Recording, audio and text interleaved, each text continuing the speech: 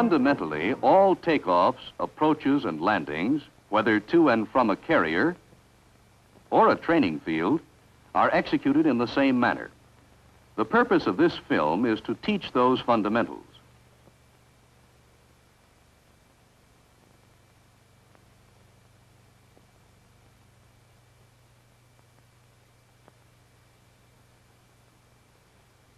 Your plane is in the takeoff position.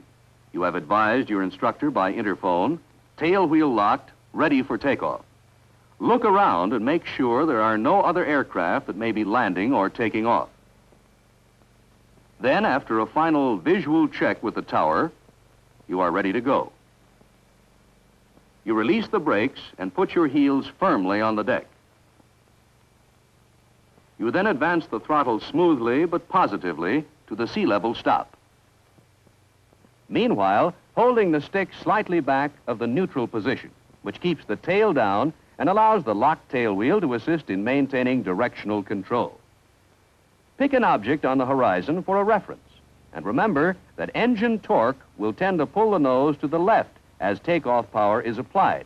Be quick to correct this and any other swerves. As your speed increases, maintain directional control with your rudders and ease the stick forward. This is the takeoff attitude and is held throughout the takeoff run. As you approach takeoff speed, maintain this takeoff attitude, exerting back pressure on the stick as necessary.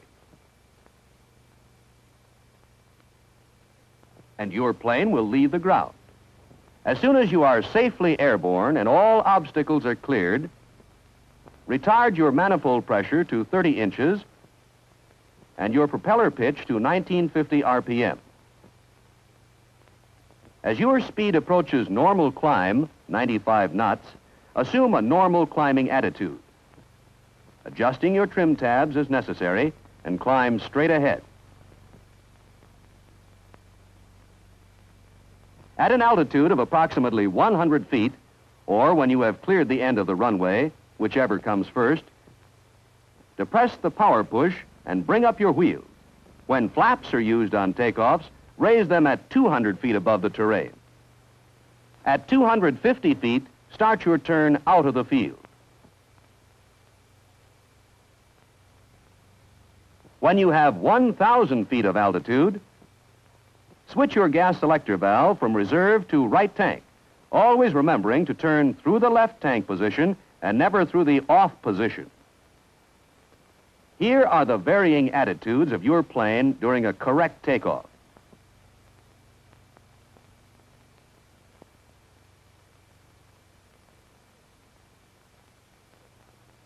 Here is another takeoff run. Notice how the tail stays down and allows the locked tail wheel to help maintain directional control. As the speed increases, the nose lowers to a position between level flight and climbing attitude. Approaching takeoff speed, the angle of attack is increased and the plane leaves the ground.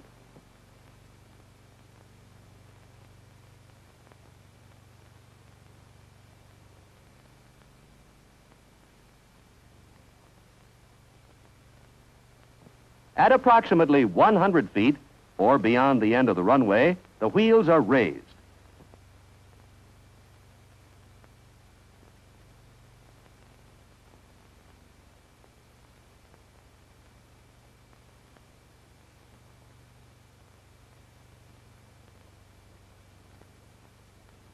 Traffic permitting, at 250 feet altitude, the plane begins a climbing turn and the takeoff is complete.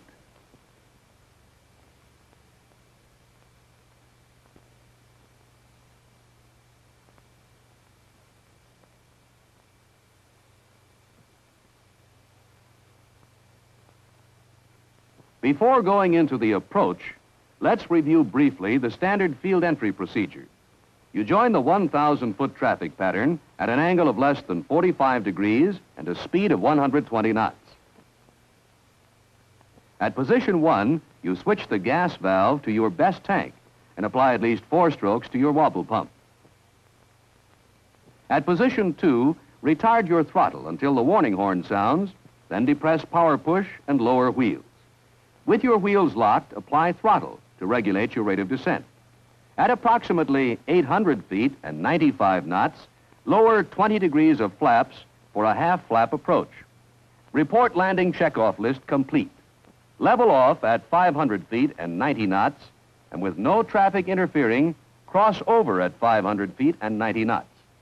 At this point, a beam of the upwind end of the field, you begin your approach.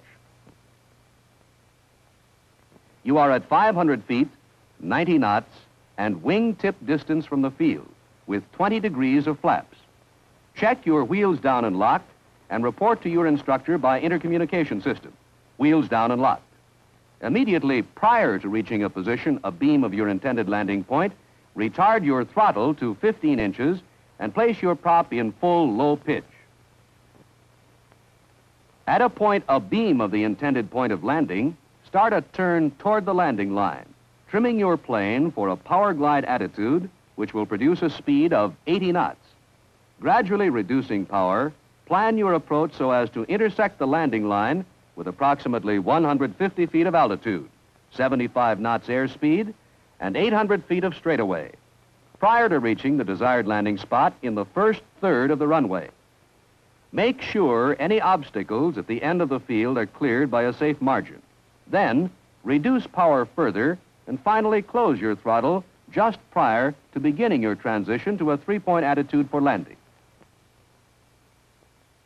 Here is how the maneuver will look to you.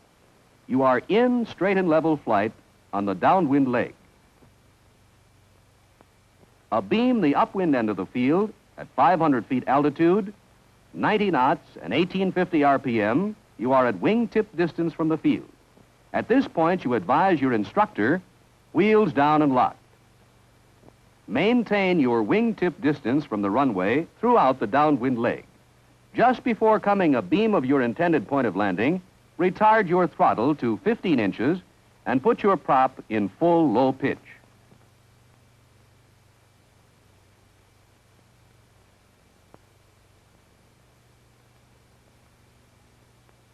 Abeam of the landing point, start your turn and trim the plane for a power glide attitude to produce a speed of 80 knots.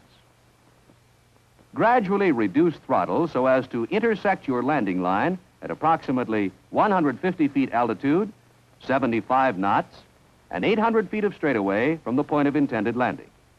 With any obstruction safely cleared, finally close your throttle just prior to starting the transition to landing.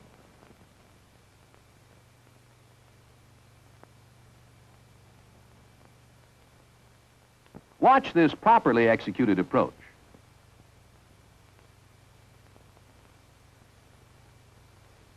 Abeam your intended landing point, start a turn to intersect the landing line with 150 feet of altitude and 800 feet of straightaway.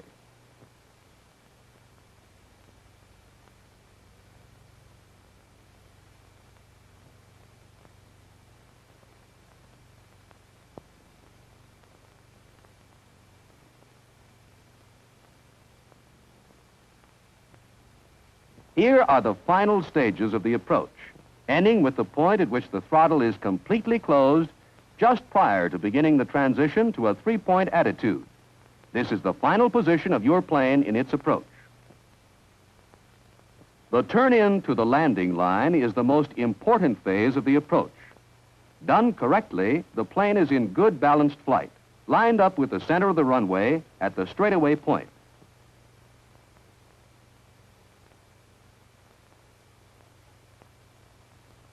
If the turn is too shallow or too late, you will overshoot your landing line and have to make a sharp right turn to line up with the center of the runway.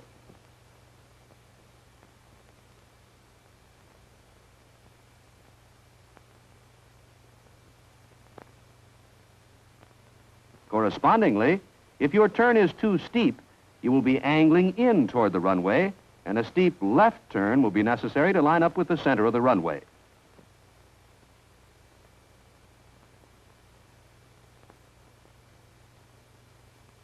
Remember also to take into account the strength of the wind. A strong wind requires a slower rate of throttle reduction and a slightly increased angle of bank to reach your 800-foot straightaway point with an altitude of 150 feet. When making your first approaches, throttle may be advanced to maintain safe flight if necessary. But with practice, you can correct the errors that necessitated such an increase in power.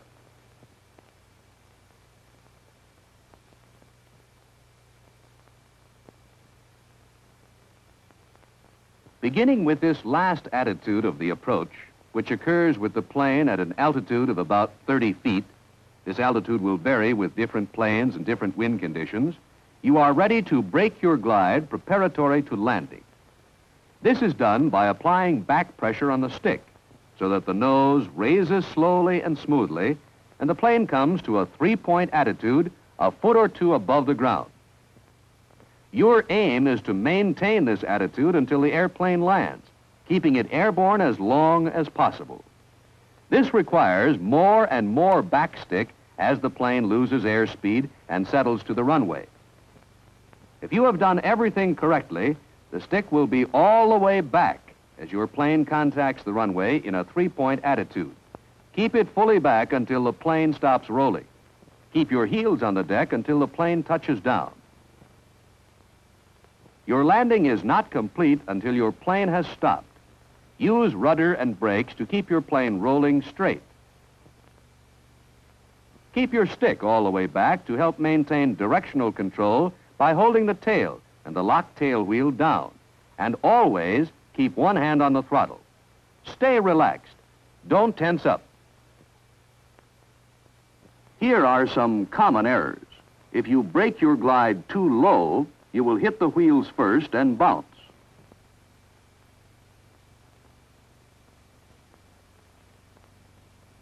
If you pull your stick back too rapidly, when breaking your glide, your plane will balloon or gain altitude. If there is any doubt in your mind, don't try to land. Advance throttle and go around again.